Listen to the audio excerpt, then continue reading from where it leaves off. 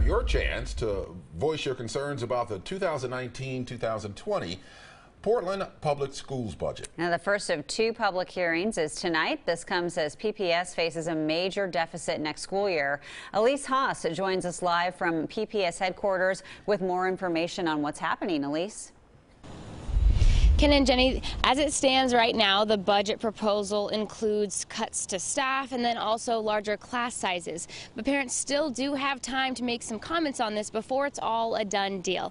The PPS superintendent presented this proposal last week at the board meeting, and that's where educators raised their concerns about this. And despite the increased funding from Governor Brown's proposed $8.9 billion for education, PPS will still be running a $17 million deficit.